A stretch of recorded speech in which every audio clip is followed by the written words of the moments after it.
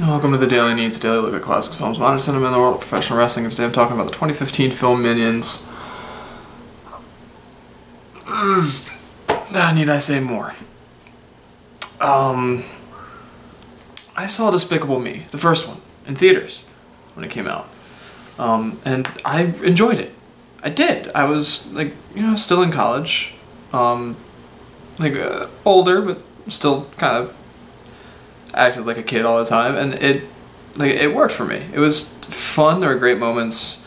Told a great story about family, and it was great. And I'll admit, my favorite part, the part I liked the most of that movie, was the Minions. I liked them because every 10 minutes between scenes, these little yellow guys would show up, do a quick 15-second gag, and then we move on to the story. And it was a nice bumper. It was a nice little break between scenes. It was a nice bit of humor between what could have been heavier scenes or plot-based scenes, exposition, that kind of thing. And I thought it was great. I don't think I saw Despicable Me 2. If I did, I forget. And then last year they made a feature-length movie starring those little yellow turds called Minions. And you know what? It could have worked if it was a series of shorts. I would like to see little 4-minute videos, short films before other movies or online or what have you, of the Minions with Napoleon, or the Minions with, I don't know, Genghis Khan, or the Minions with any other historical villains. I want to see Judas Iscariot get handed the 30 pieces of silver by a minion. That's what I'd want to see. And then also just how the minions mess it up for the villains. And there was a little bit of that in the beginning. The first 10 minutes of the film were what I would want to see, a series of shorts. Maybe 5-6 shorts. And that's it. That's all I'd want to see out of this. But no. That 10 minutes finished, and then the movie began, and it was not good. I don't mind when movies leave me with questions. Who didn't ask themselves if the end was a dream or not at the end of Inception? Every audience left that theater going was it real or a dream? I don't mind when movies make me ask questions, but when every question is, wait, what? That's the problem.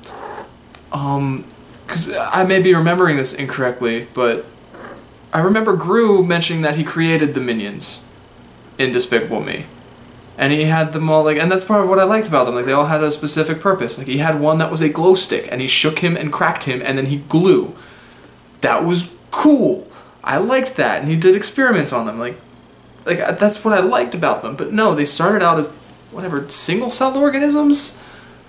And their sole purpose is to find the most evil person on the planet to work for them. But they're not good at it. So you'd think evolution would just, roll them off at some point when they ruin, Napoleon's Russian invasion and push dinosaurs off cliffs. But we're not, made extinct when the asteroid hit, which I would have liked, but no. So their whole mission is to find the most evil person, and then they find her and do her job, and then end up purposely finishing her off. Why? Why? Wouldn't it make more sense if when she's trying to blow them up, for them to help? Wouldn't Kevin, his whole goal is to help? Wouldn't he help her blow up Bob and Stuart? Right? Am I reading too much into this children's movie? Why didn't he blow up at the end? He ate a bomb, which the bomb itself came from a small metal ring around her waist, which expanded into a rocket, which hurts me inside because conservation of mass and matter. But okay, so he swallows this bomb, and when it blows up inside him, it just makes him small again? What? I want to be more coherent, but it's just, there's just waves of what's in my head.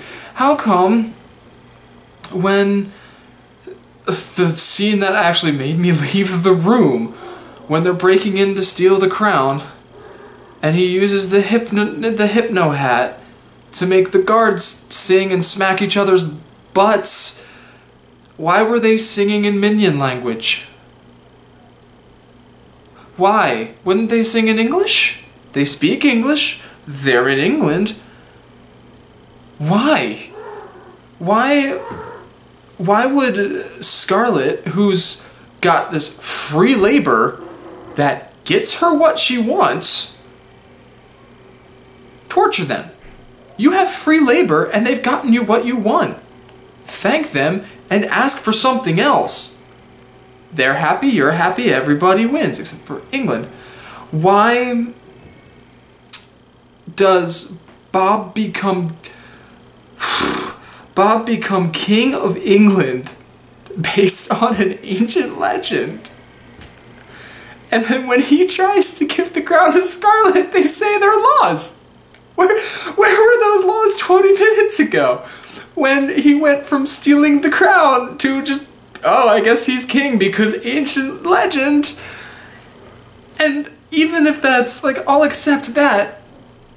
But Stuart and Kevin didn't pull the sword out of the stone, and they were very clearly trying to steal the Queen's crown. That's still a crime. Why weren't they prosecuted? Where's the Prime Minister? Everyone knows, like, English royalty is just kind of like it's not really the people in charge. There's a Prime Minister who is actually in charge.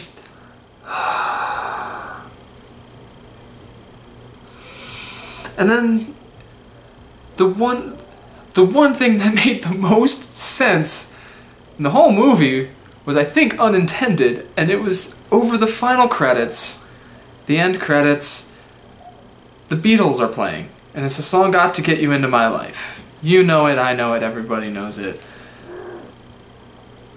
The intent, I think, of the filmmakers, the intent of the thing makers was, oh, we found Gru, we have to get him into our life. That's the message they're trying to do. That song is a love song about marijuana. And that's not a theory. Paul McCartney has said that. There must have been a lot of marijuana floating around the studio. Studio is not the right word. The garbage pit where this movie came from. There must have been a lot of marijuana floating around there to get this thing made.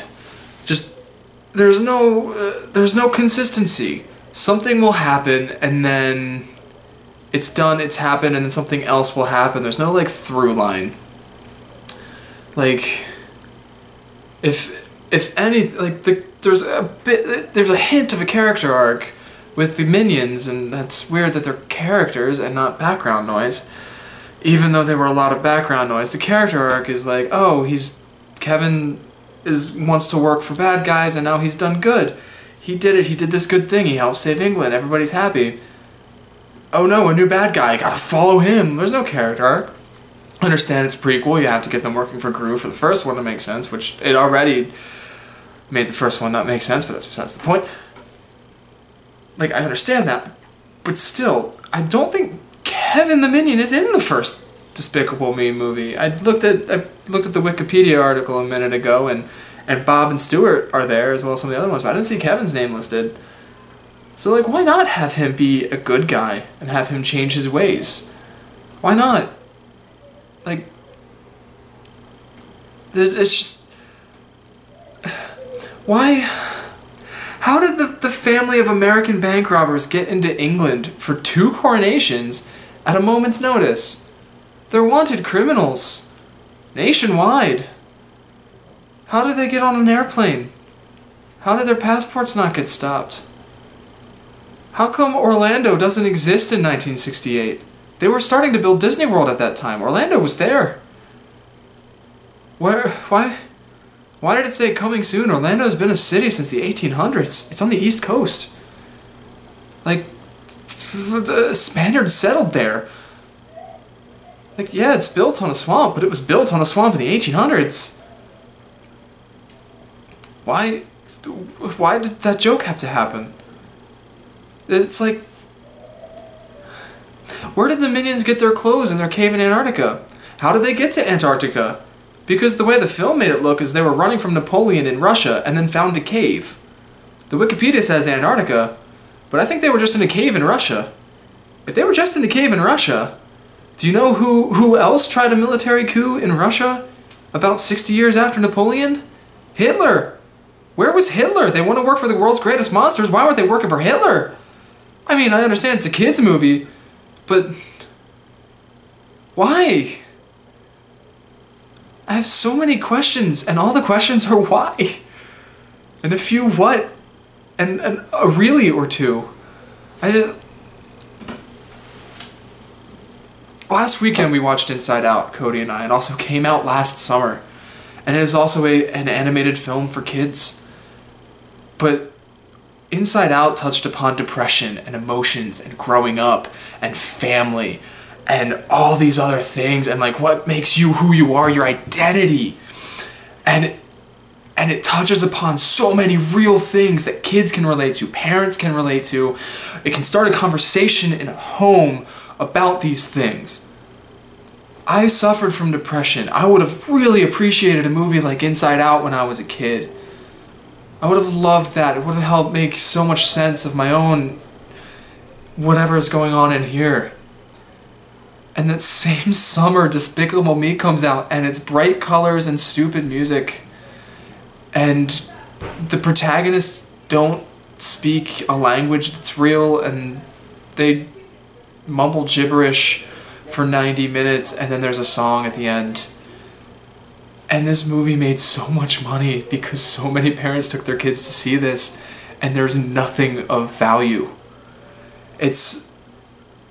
I maybe smirked at one or two jokes, one or two visual gags, but beyond that, there's nothing redeemable. There's no great moral message. There's nothing to discuss. At the very least, they could have touched a bit more on history at the beginning and have been like, the year is 18 whatever and Napoleon is trying this. But no, it was just a quick visual gag of Napoleon getting shot by his own cannon. That's not why he lost the land war in Russia in winter. He lost it because he was in Russia in winter. Like, there's no reason to show this to a child other than shut up for 90 minutes. It's bright colors on a screen and sounds. I don't even want to say like good sounds. It's just sounds. I had to get up and leave the room multiple times because it hurt me because there was nothing going on. They ruined the Beatles after the credits, and yes, I watched the entire credits. After the credits, they all get together and, well, Stewart comes out with his guitar and starts playing the opening riff of the Beatles' Revolution. Now, I knew this was coming because I watched the credits and I saw that Revolution was credited. And I was like, I love this song. I didn't hear this song. Oh, goodness, they're doing something after the end of this movie with this song. But he comes out and plays the opening riff, and I'm like, okay, here we go. And then the Minions come out and they start singing Revolution and whatever singing is for these things. And I was like, okay, please end. Just you got your gag out, it's fine, end. But every character from the movie has to come into the room and join in and sing, and none of them are singing English. It's 1968. This song was huge then. It's the Beatles. Everyone knew the words to Revolution. Why was everyone singing in Minionish? Like, that, it's just, nothing makes sense. Nothing is consistent. Nothing is worthwhile. There's no reason to watch this film. I thought League of Extraordinary Gentlemen was bad, but I hadn't seen the Minions yet. And what really worries me is this is unironically popular with adults. I have an adult friend who likes the Minions, You know who you are. Stop. If you're watching this, no. You've made a mistake. This movie is bad. And not just poorly made. It's bad. It teaches kids to follow villains? Like, is that the moral? Hey kids, everything will work out okay because you're indestructible and bad guys are really good guys. They're the guys you should be rooting for. Like, what? It doesn't, it's no. No. The animation was good. There were some water effects I liked, and New York in 1968 looked good. The character designs, people and the minions I didn't like, but backgrounds and things look good. But that doesn't save anything. It doesn't save anything. That's it.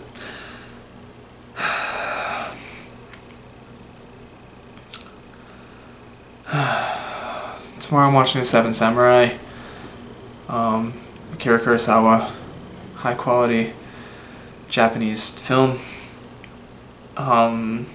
Basis for The Magnificent Seven, which is a great western that's being remade. So I'm watching that tomorrow. Tune in for that. Like, share, and subscribe. Leave a comment in the comment section below. If you can answer literally any of my questions, please do. Follow me on Twitter at Daily Neitz. And yeah.